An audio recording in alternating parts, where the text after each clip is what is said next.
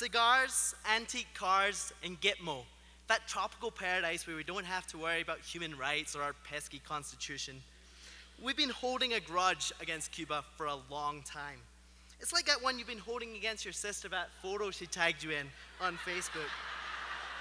And we've had an embargo against Cuba for over 50 years, despite the UN and human rights organizations condemning it for being against international law. Why is this place so dangerous again? They're the third least they have the lowest murder rate, third lowest murder rate in the Western Hemisphere, 99.8% literacy rate, and a lower infant mortality rate than the United States. Not exactly the stats you'd expect for a country put on a 50-year timeout. Last December, Obama announced plans to normalize relations with Cuba. But it's still largely illegal for US citizens to go there. In fact, since Obama announced those plans, we've levied $250 million in fines for violating the sanctions. My goal today is to convince you to go anyway. And I'm going to give you some tips how to do it. It's a little tricky to get there, as you might expect. Fines are up to $250,000 and 10 years in prison. So for the record, that photo is totally photoshopped.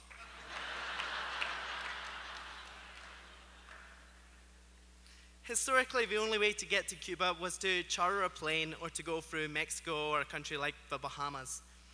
But starting tomorrow, JetBlue is going to be offering flights from JFK to Havana. So that's going to make things an awful lot easier. Now, when you land in Havana, your credit card won't work. The ATM will reject your credit card. The only way to do it is to show up with a pile of cash. And you'll get you can exchange it just fine. Just remember, you can only get Cuban currency in Cuba, and if you run out, there's no getting more. Cuba's a little weird too because they have dual currencies and both are widely used. One is equivalent to the dollar, and the other is worth 1/25 as much. So you want to make sure you get those straight, or else it can be a very expensive mistake. Internet is pretty rare. About 4% of Cubans have internet access. And think $7 for dial-up speeds. So one tip I can give you is to set up a VPN before you go. It makes it a little bit faster, and you can access sites that are completely blocked by the US embargo. Apps that have offline modes like Google Maps and TripAdvisor can be total lifesavers. And unless you're fluent in Spanish, an offline translation app can be a huge lifesaver. And despite all the hassle, it's truly worth the trouble to taste this forbidden fruit. Cuba is unlike anywhere else you can go in the world.